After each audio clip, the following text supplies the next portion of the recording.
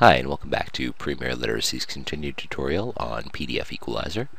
We're focusing on some more advanced features of the notes built into PDF Equalizer in this video. What we're going to do is we're going to show you how to take some different types of notes into the Notes window and also edit them, and also play with the Bookmarks feature and manage your notes. So I'm going to start by selecting some text in here. And I'm going to click on the text icon, which you'll notice is on the Home tab of the toolbar. So I'll click on text. Doesn't look like anything happens, but if we right-click and hit paste, it's actually copied that in the form of text, so we can just add it right to our notes. So if I go ahead and add some other notes from here, text, paste, then we've got a collection of information from this page.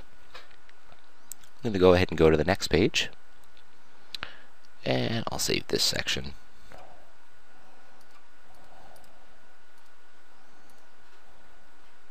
I'll jump to the next page.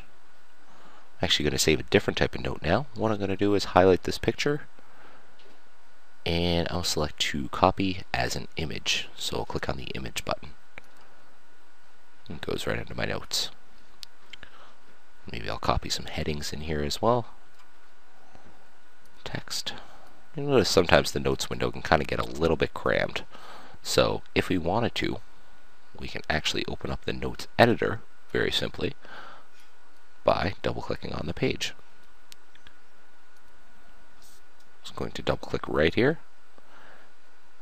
and you see this pops right up. So this is our notes editor window. If you wanted to, we could resize this picture.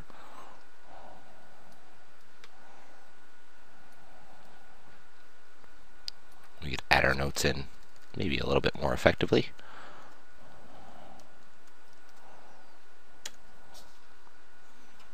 And we can also save these as a file. So this is just our notes for page 32 currently. I'll close out of here and show you a little bit more that we can do with it. So with any large bit of reading material that you're going through and making notes on, you're going to have several notes on several different pages, and these can be hard to keep track of.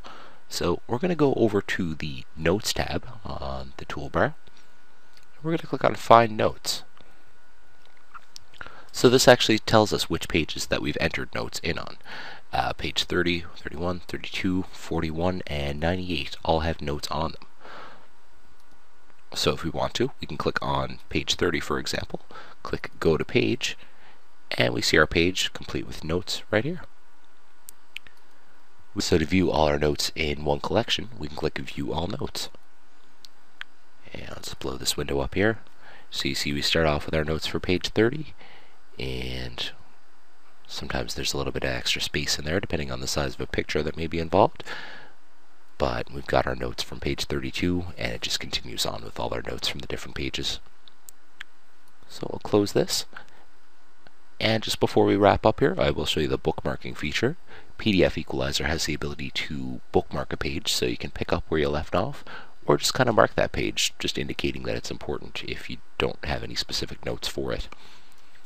I want to click on Add Bookmark. So for this, I type something like automatic braking systems. And we just click on Bookmarks. And you can see a couple other bookmarks I've made, and apparently I had already made one on this page.